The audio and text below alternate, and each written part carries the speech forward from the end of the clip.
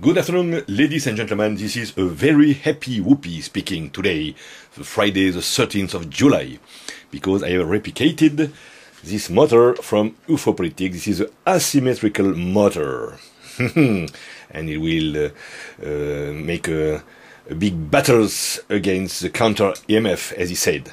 Okay, we'll find all the system here on Energeticforum at my asymmetric electrodynamic machines, and especially by Ufopolitics, of course, and especially on the post 7 here, where he explained a lot of things, and further post then he explained very good schematics here for the windings, and in the video he explained also how it works. Okay, but first of all, does it work? Okay, I will put the motor like this. You see, there is totally asymmetrical. There is two collectors, one here and one there. Okay, and I put one connection of one collector and the other one on the other collector.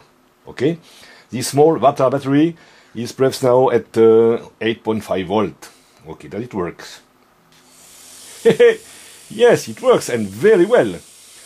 The motor spins happily. Okay, now let's see it if it works on the other connection. This connection above here and this one down there. Another time, no connection at all here between the both. Let's go. Okay, and it works very well. I don't put my finger inside. Sometimes it doesn't start. You see now here, and you have to put a small kicks.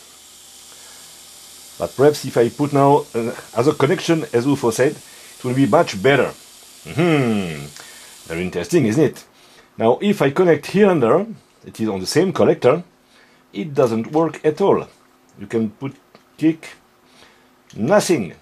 Okay, guys, I think that Ufopolitics give us here a very, very good system.